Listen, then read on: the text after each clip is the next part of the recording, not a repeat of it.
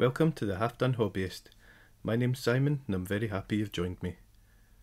Now, this is just a very short tutorial on how I paint my Chainrasps for issues 1 and 2 of Mortal Realms.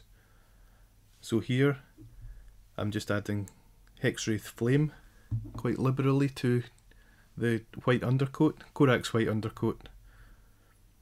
Now, Hexwraith Flame is a bit like a cross between a wash and a contrast paint. It's not quite as high pigment as a contrast paint, but it's not quite as thin as a wash either. So you just need to make sure you cover all the bottom part of the Chainrasp and all the flames and make them Hexwraith Flame. Now for his hood, I am using Pterodon Turquoise. Now this isn't going to be the final colour of the hood will be black, but I found this to be a good help with the darkening down the black, and also it gives a nice green effect on all the ridges. As you can see here, I'm painting underneath the hood, so when you paint black you don't paint the underneath bits, you don't paint all the edges, you just paint the hood. You'll see what I mean in a minute. So just be as neat as possible, try not to get it in the Hexwraith Flame because it can be difficult to get it off. You'd need to go back over with something like Ulthuan Grey and then do the Hexwraith again, but even then it might not blend in properly.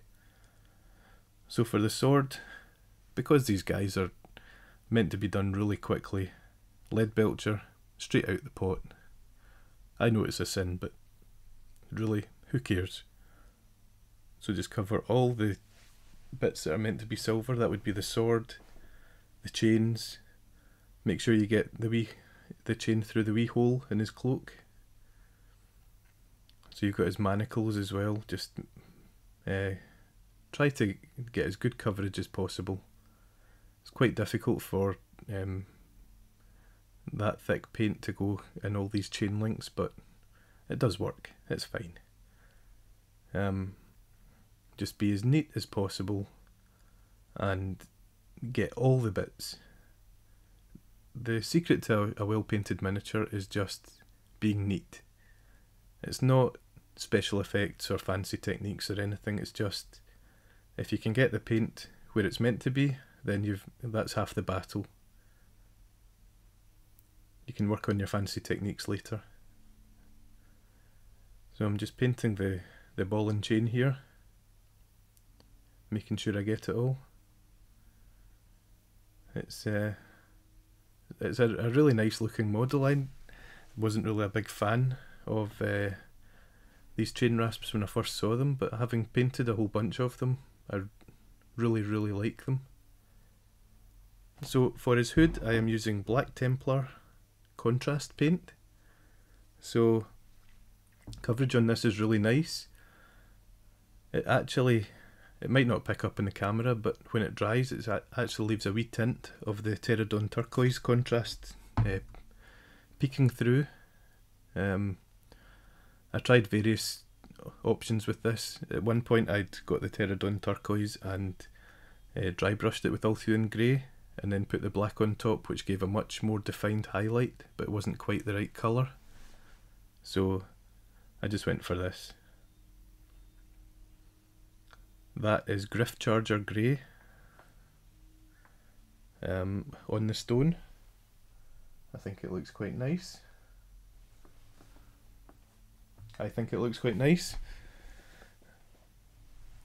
Now just get all the stone there. Doesn't matter what it looks like, you're going to be slapping sterling mud on there anyway, so just like that.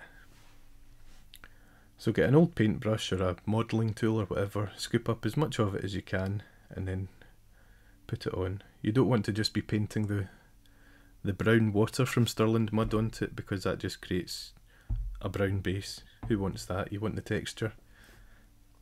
So make sure you pick up some of the texture on your brush and then push it into position round the base.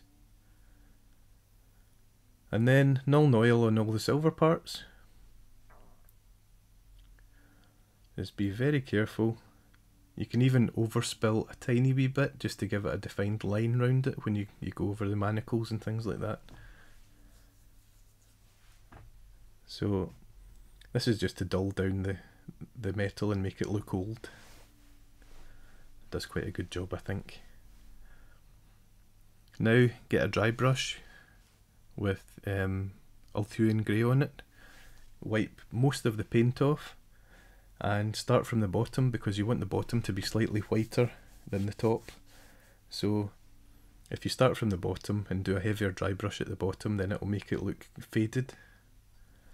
And then I did a dry brush on the cloak with Cabalite Green, which gave it a nice green tinge to it. I think it came out really nicely. And then on the base I used a Baneblade Brown dry brush. And there you have it.